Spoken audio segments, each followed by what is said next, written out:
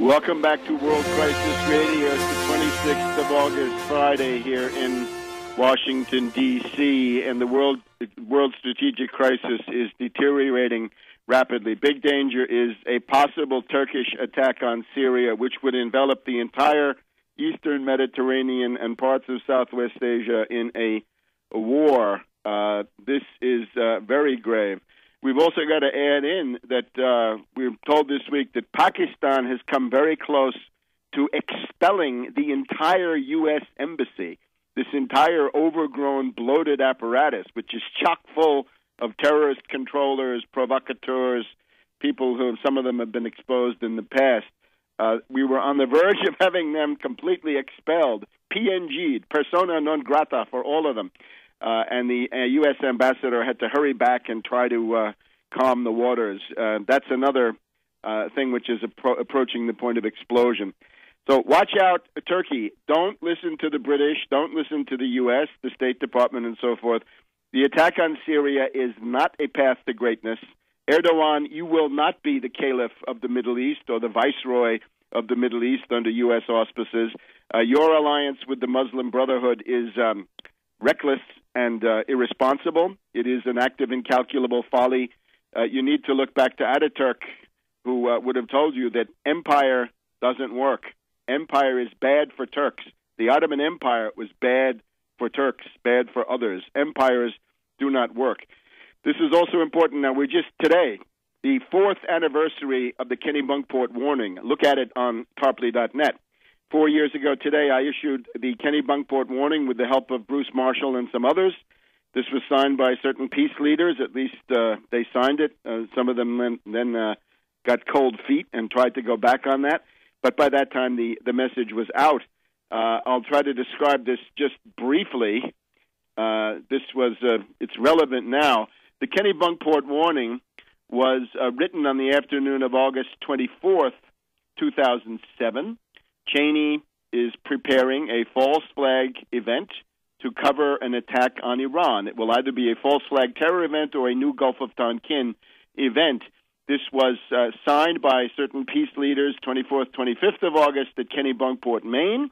It was sent out as an email on the 26th of August. It was then posted on rents.com on the 26th of August. So it was up the entire day of the 27th of August. On the 28th of August, Bush gave a very bellicose speech to the American Legion in Kansas City. On the 29th, a rogue B-52 was loaded with 6 nuclear-armed cruise missiles at Minot Air Force Base, North Dakota. On the 30th of August, the day after, the B-52 was flown from Minot to Barksdale, outside of the command and control of the United States. The plane, with its 6 nuclear missiles, had been hijacked by the rogue network. This was a terror event in the making. However, by the time it got to Barksdale, it was stopped. There was a pushback or rebellion against this action, and it was prevented from flying on to the Middle East, where it was headed. Now, by that time, within that time frame, the Kennebunkport warning was displayed on 110,000 websites around the world. On September 5th, the entire Rogue B-52 story became public through the Army Times, the Air Force Times, Agence France Presse, and others. On September 6th, Israel attacked Syria, allegedly a nuclear reactor. I don't believe it was a nuclear reactor. If it was a nuclear reactor, where's the nuclear cloud that would have led to vociferous protests by the part of all sorts of countries in the path of the cloud?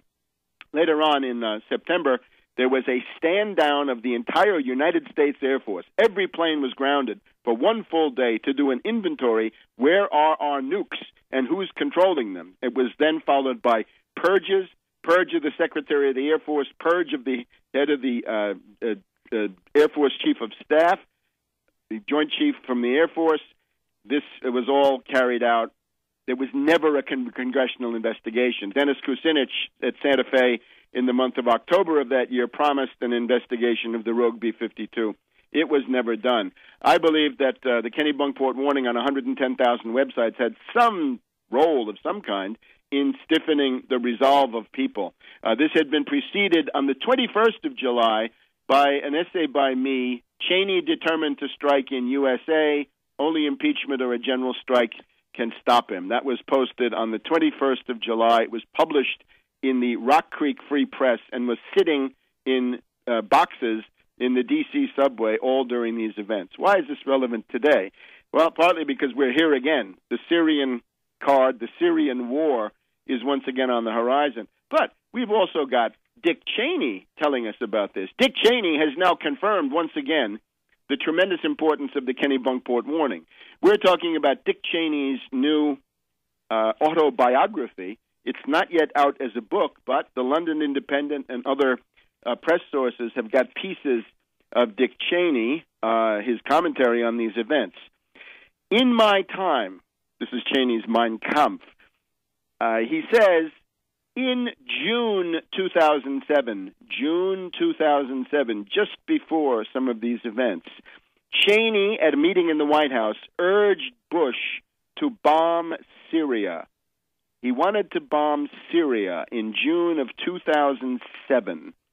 There was no consensus in the meeting. It was not done. But guess what? Cheney went ahead and tried to do it anyway. Now, of course, when I say Cheney, I don't mean Cheney. I mean the group for which he is a spokesperson.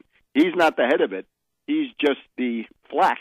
He's the public face of the invisible government, the rogue network, the parallel government. And this is what was done then. He couldn't get it through the White House in June 2007, but by the end of August of 2007, his group had successfully hijacked a B-52 with 6 nuclear-armed cruise missiles. It was on its way to the Middle East on the eve of the Israeli attack on Syria. This is a rogue B-52 that would have joined in an attack on Syria and maybe Hezbollah and maybe Iran. Nobody knows, but certainly Syria was very much in the crosshairs.